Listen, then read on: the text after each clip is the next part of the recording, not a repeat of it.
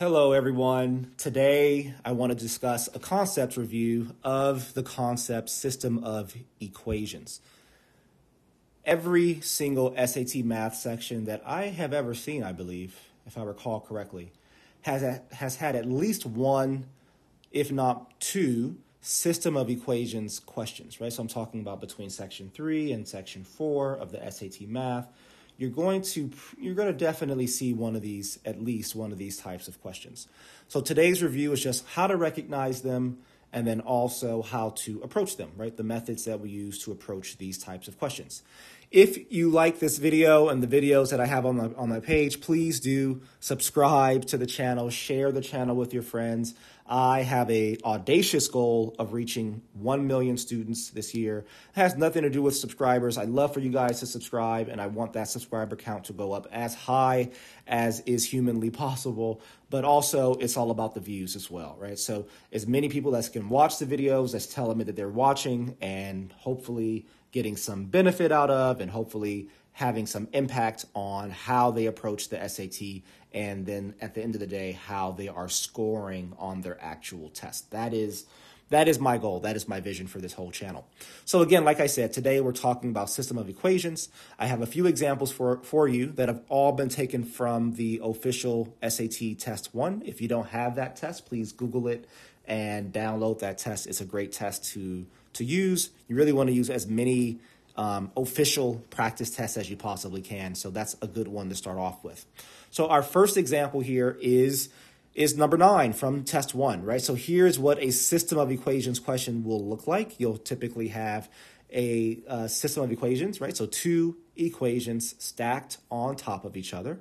We see that for the first equation, we have x value and then a y term and then our regular number. That's our typical.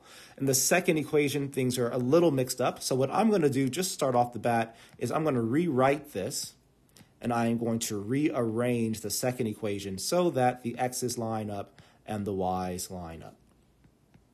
Okay. Next, I'd like to discuss the methods that we use for system of equations questions. The most popular method is elimination. This is the method that I use the most for system of equations questions on the SAT.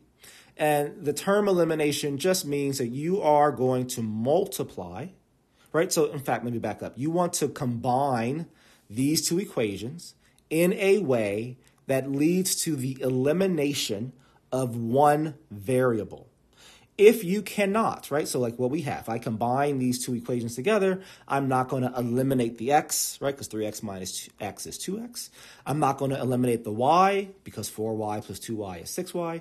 But so if you cannot eliminate through simple combination or addition of the two equations together, you have the power to multiply one or both equations by whatever number you want so that you can eliminate through combination, right? So when I multiply this bottom equation by 3, my top equation remains 3x plus 4y equals negative 23. But the bottom equation is now negative 3x minus 6y equals negative 57. And in doing so, when I combine these equations together now, my x's are eliminated, okay? And it should have been a plus 6y. I'm not sure why I put a minus there. 4y plus 6y is 10y. And negative 23 plus negative 57 is negative 80. So my last step here is to solve for the variable that we have. So I'm dividing both sides by by 10. And I'm left with y equals negative 8.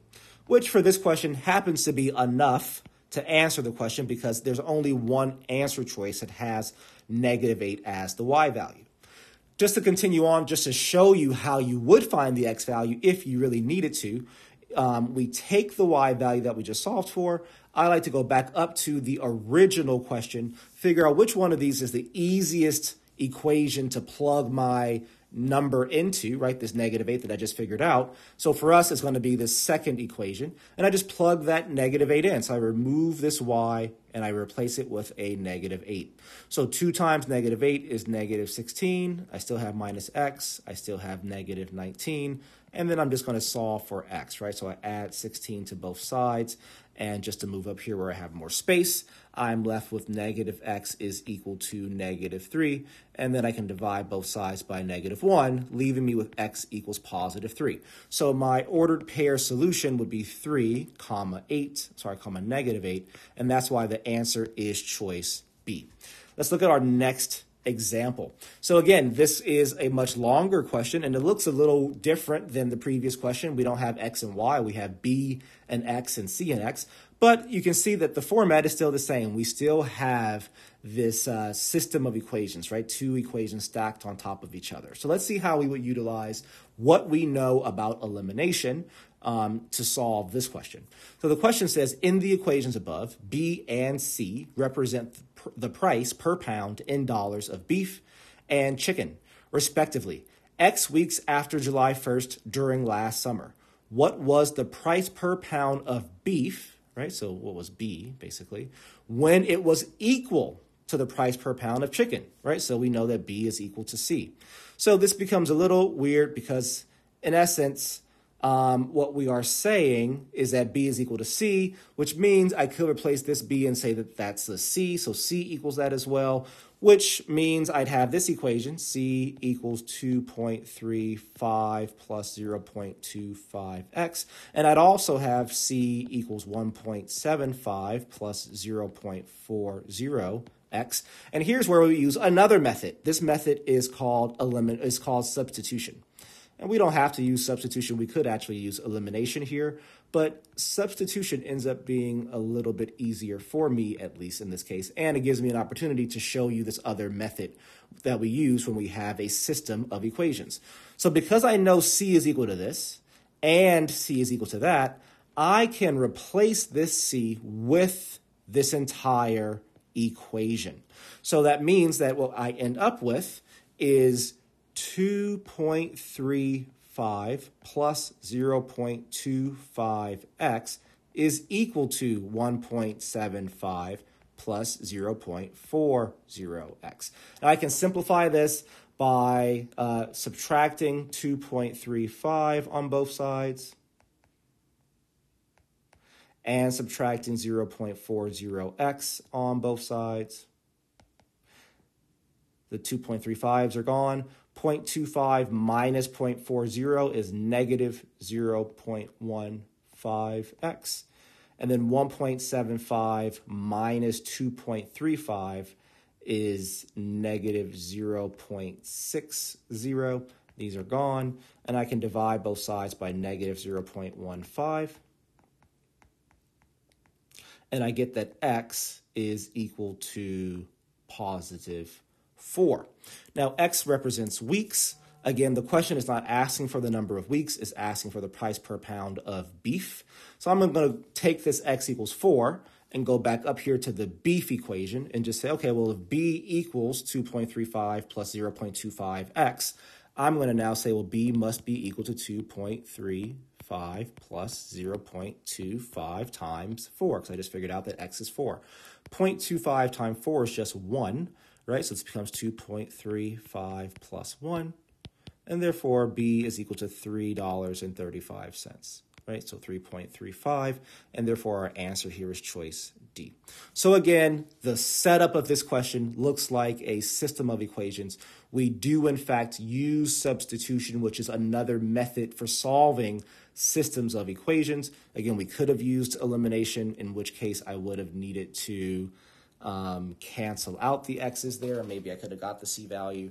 But I like substitution here, so that's why we used it. And hopefully this reminds you in the future that not all system of equations questions look the same. Our last example is more normalized. This is how a typical system of equations question looks.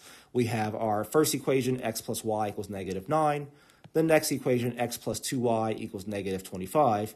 And the question says, according to the system of equations above, what is the value of x? So we don't care about y, we just want to have x, which means if I decide to use the elimination method, which I will, it makes sense for me to eliminate the y value. It would not make sense for me to just subtract the bottom equation and eliminate x. right? Because I'm solving for x. So I actually want to keep x. So what I'm going to do instead is multiply the top equation by -2.